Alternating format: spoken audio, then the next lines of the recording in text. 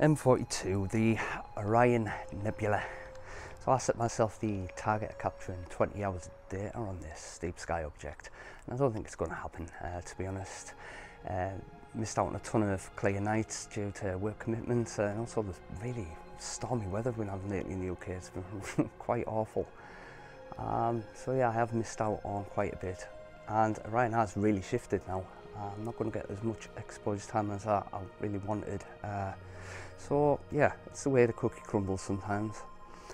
But it is not all bad. I've gathered quite a chunk of data, roughly about the 13-14 hour mark. And tonight I've decided tonight is going to be my last session on this. So what happens is final. Welcome everyone, and welcome back to Cosmos Astro.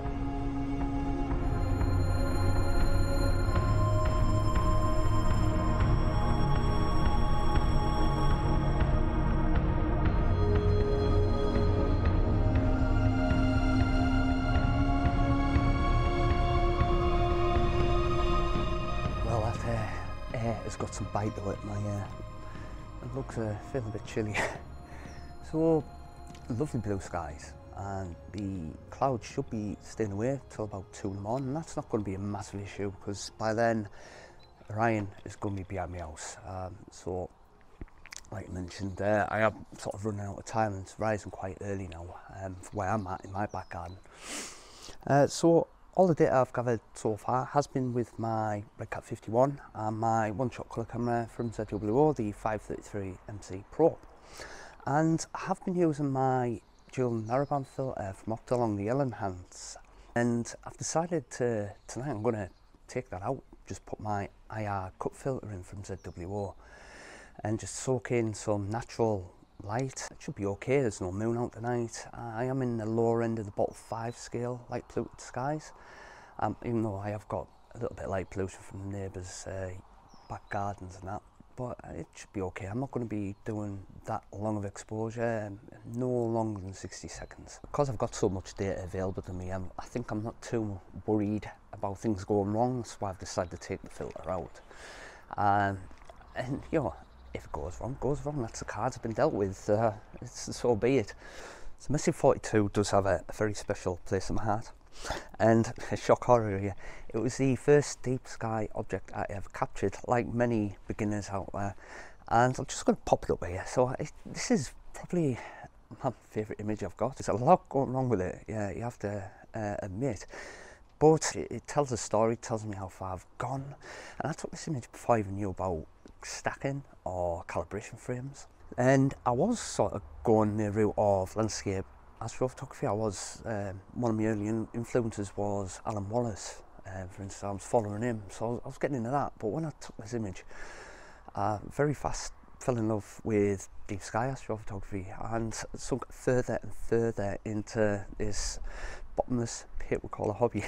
So there is a reason why beginners go for this deep sky object early on, and it's because it's there, isn't it? It's visible to the naked eye, it's so bright, and in my opinion it is an easy target to capture, but I think the key is how you capture it and also how you process it. Not that I'm many expert at this.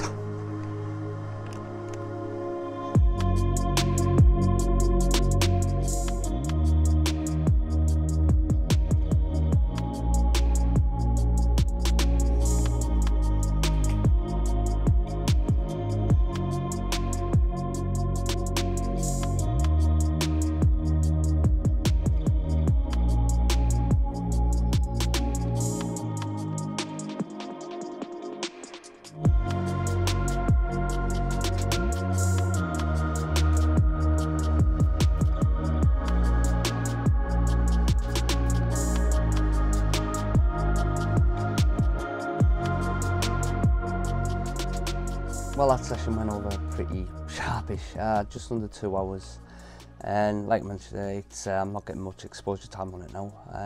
Went behind my house, so yeah, done dusted.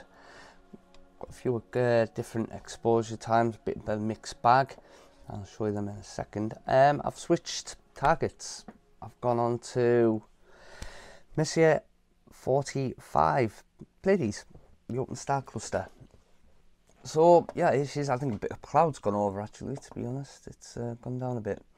But I've chucked a 2-hour sequence in, and if I can get more, then fair enough. I'd be interested to see how this turns out. I think I captured it last year, the year before, using my DSLR, so it'd be interesting to see the difference on that. I thought, why not? You know, I haven't got the filter in, it's a broadband target. Yeah, so on to the start of the show, the Orion Nebula. I'll just get these files up. So like I mentioned, the mixed bag, I've gone for 10 seconds. I'll explain this in a second. But point of note, brightness is right down. You can see these trapezium exposed. And you're not going to get much detail with 10 seconds. But it just goes to show how easy you can actually capture this object with 10 seconds. So let's go to, I did 30 seconds as well. I think about half an hour's worth. I did half an hour's worth with 10 seconds as well. This is, the brightness is brought up a bit more, not too much. Again, you know, the good exposures.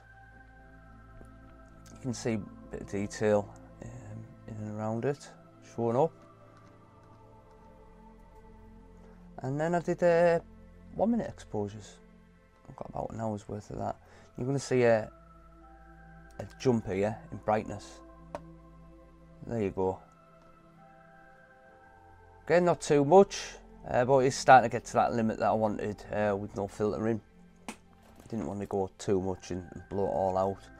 But yeah, I'm all in all, I am happy with how that's gone. It'd be nice to add this to my existing data and see how this is all going to turn out. All my exposures all together, I did go past 3 minutes. I wanted to get 3 minutes to get that detail. Got a bunch of that. I did 2 minutes, 1 minute, all using the up to long enhance.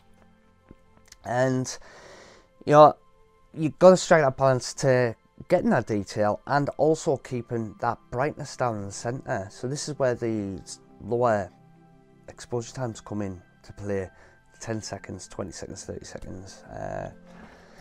And hopefully when you stack it all together, you should get that detail and also hopefully reveal the trapezium in the center. So I want to show you these stacked images that I've got. So I did a stack at 5 hours. I want to see how I got, and I actually processed this and published it onto Instagram. Over the moon with this image, to be honest. So I'm going to flip up. I did another stack at 9 hours, and I want to. You're going to see the difference here in brightness, and it seems to be I'm sort of on the right track here. The brightness has gone down. So any luck, what I've done for the rest of what I've captured and tonight is worked out great, and yeah, I get a nice image.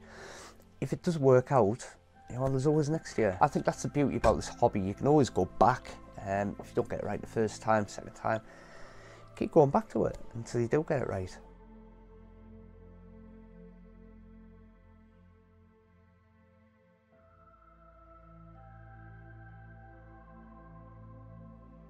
Well, as promised, clouds rocked up.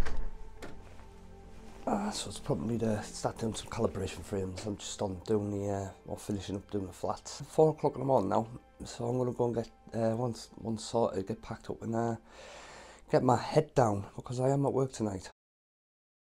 So as the video draws to an end, I want to take this opportunity to thank all my subscribers, whether it's newfound or continued support. Either way, it really is so amazing and it means a lot.